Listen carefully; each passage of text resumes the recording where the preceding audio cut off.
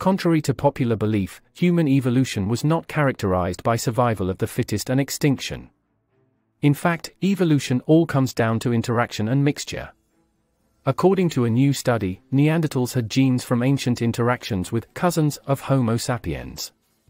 Neanderthals inherited at least 6% of their genome from an extinct lineage of archaic Homo sapiens that, most likely lived in the region of Northeast Africa or Arabia 250,000 years ago.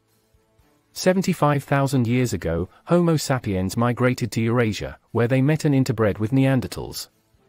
However, according to a new study published in the journal Current Biology, Neanderthals were already carrying human DNA from a much older encounter with Homo sapiens at the time. Over 250,000 years ago, an ancient lineage of Homo sapiens migrated to Europe or the Near East and interbred with Neanderthals. These humans died out over time, leaving a population with Neanderthal ancestry. Scientists discovered this relic of ancient interbreeding, in which genes from ancient Homo sapiens flowed into Neanderthals. Between 250,000 and 270,000 years ago, this group of archaic Homo sapiens left Africa. They were cousins to all living humans, and they were much more like us than Neanderthals. It is often claimed these were failed expansions, yet there is also the possibility that archaic Homo sapiens also lived and evolved somewhere in the Middle East. This conclusion was reached after comparing a Neanderthal genome to a diverse set of genomes from modern indigenous populations in sub-Saharan Africa.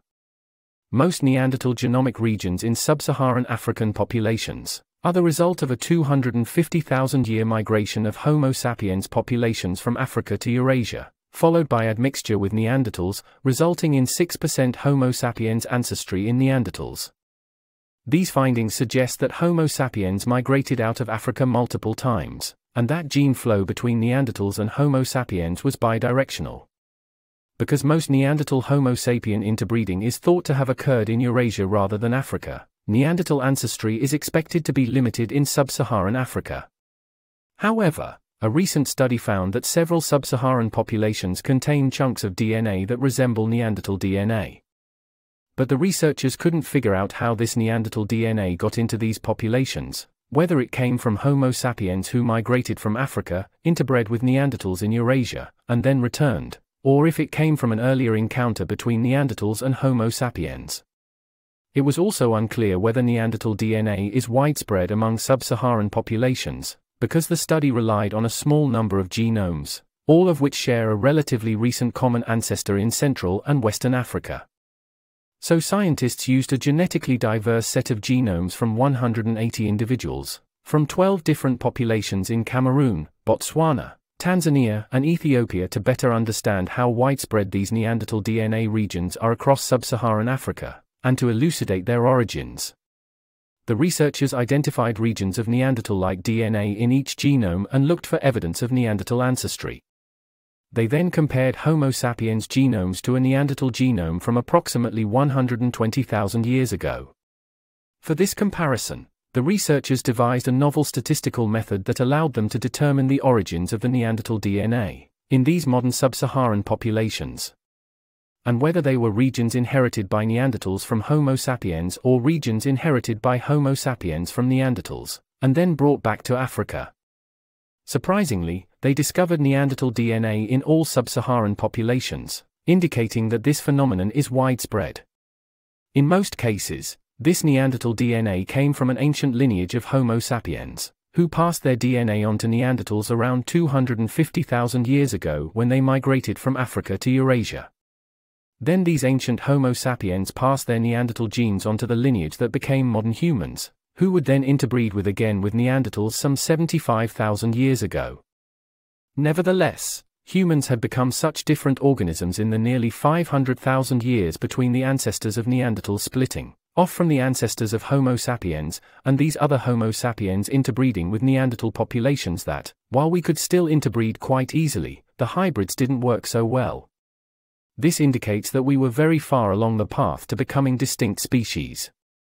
These archaic Homo sapiens, a group of hominins from the Middle Stone Age, exhibit morphological and behavioral characteristics that place them in an intermediate position between modern Homo sapiens and Homo erectus. Archaic Homo sapiens were typically classified as members of our species due to possessing brains of nearly modern size, yet were distinguished as archaic due to their primitive cranial morphology.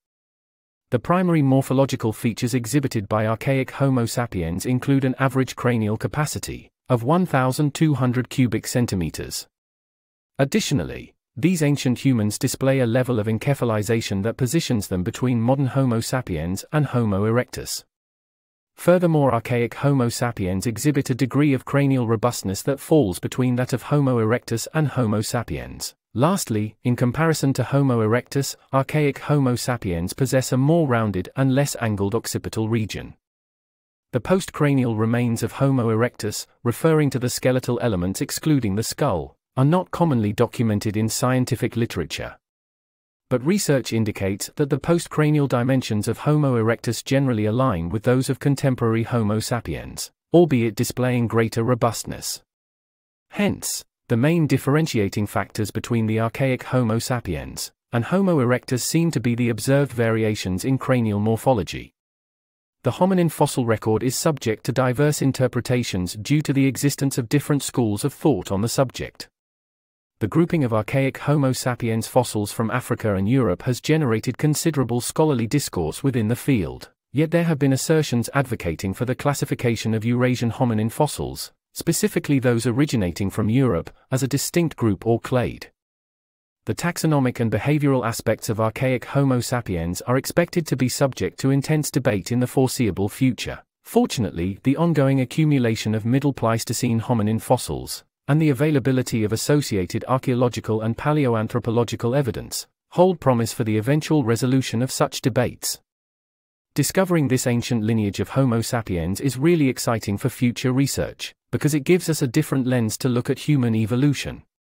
Because we don't have DNA sequences from Homo sapiens fossils from that long ago, identifying these genetic sequences will shed light on archaic Homo sapiens evolution in Africa. Nevertheless, a diverse assortment of hominin fossils from various regions during the Middle Pleistocene, which do not neatly align with either Homo erectus or modern Homo sapiens, have frequently been classified as archaic Homo sapiens. The African fossil specimens encompass Bodo and Kabwe, whereas the Western Eurasian fossil specimens primarily comprise Petrolona and Apodyma, both from Greece. According to certain researchers, it is imperative to incorporate Southeastern Europe and the Middle East within the zone of hominization, a concept that pertains to the process of early human development. In this scenario, Africa is not excluded, rather, the scope of human origins is being expanded. Indeed, the concept of a great divide between African and Eurasian species is an outdated idea, as is ignoring the Middle East region's relevance to human evolution. Because members of Homo sapiens were in the Middle East about 200,000 years ago, they could have made an excursion to southern Europe too. In fact, some Neanderthal genomes preserve a trace of an interbreeding event with Homo sapiens that took place at least 200,000 years ago, a sign that our ancestors must have entered Neanderthal territory early, before vanishing again. Perhaps they didn't like the climate, or didn't like the hunting, or didn't like having Neanderthals around, and retreated or were killed off.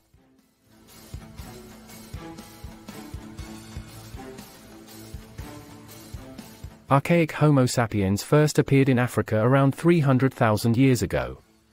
According to fossil evidence, most of our ancestors did not leave the Dark Continent until about 200,000 years ago.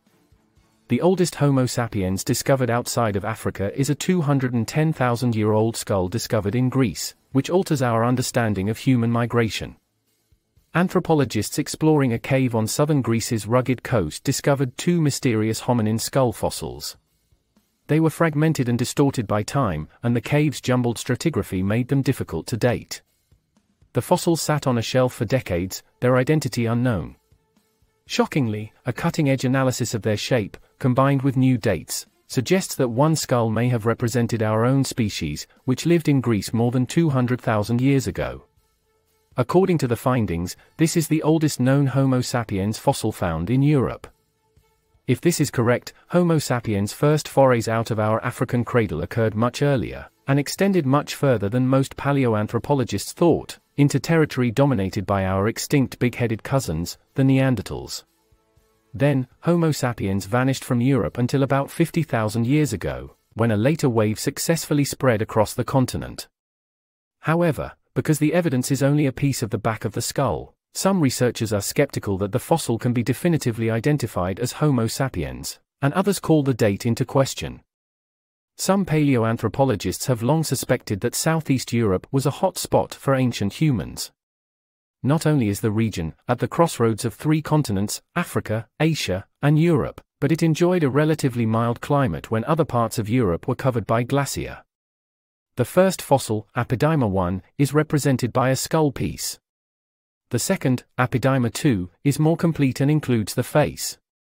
The Apidimer 1 skull fragment was more complete on one side than the other, and Apidimer 2's skull and face were distorted. So researchers began by figuring out what they originally looked like, and scanned both fossils with X-rays and created 3D reconstructions. They digitally broke Apidimer 2 into 66 bone fragments, and painstakingly reassembled them into what was probably their original shape. The result showed the face of a typical Neanderthal jutting from the skull, and complete with protruding brow ridges. The ratio of uranium to its decay products in the bones revealed an age of about 170,000 years old. For Apidimer 1, scientists created a mirror image of the fossil, and stitched the two together images to see the full shape of the back of the skull. It was short and round, like the skulls of Homo sapiens, and lacked a ridge and furrow that Neanderthal skulls typically have at the back of the skull. On this evidence, scientists concluded that the skull most likely belonged to Homo sapiens. Uranium dating of Apidimer 1 puts its age at 210,000 years old. That makes it at least 15,000 years older than the next oldest fossil of our species, found outside of Africa, in Mislia Cave. Apidimer is also about 100,000 years younger than the oldest known Homo sapiens fossils in the world, from Jebel Irhoud in Morocco. However, researchers are also divided on whether Apidimer 1 convincingly represents a member of our species. According to the study, Apidimer 1 clearly preserves enough of the cranium to demonstrate that it is definitively Homo sapiens, but not everyone agrees. In ancient humans, the shape of the back of the skull doesn't always predict the shape of the face. The Jebel Irhoud skull, for example, has an archaic, elongated back but a distinctly modern face. The Neanderthal lineage may encompass more anatomical variations than researchers yet realize, perhaps including a short, round skull. This also highlights the scarcity of our knowledge of archaic Homo sapiens. For example, the Iwo Eleru fossil of Africa has been suggested to be an archaic hybrid or a relict archaic human population. According to one study, the late Pleistocene dating of the Iwo Eleru fossil implies that the transition to anatomical modernity in Africa was more complicated than previously thought, with late survival of archaic features and possibly deep population substructure in Africa during this time. There are three dominant explanations for the Iwo Eleru fossil's atypical cranial shape. The first, that Iwo Eleru was a hybrid with archaic African populations. The second, that Iwo Eleru fossil was a member of a relict archaic population that was replaced by modern Homo sapiens at the start of the Holocene era. And the third, that Iwo Eleru may have descended from a lineage that existed 200,000 to 400,000 years ago, and was wiped out by modern humans. Recent research revealed that Iwo Eleru possesses neurocranial morphology intermediate in shape between archaic hominins and Homo sapiens.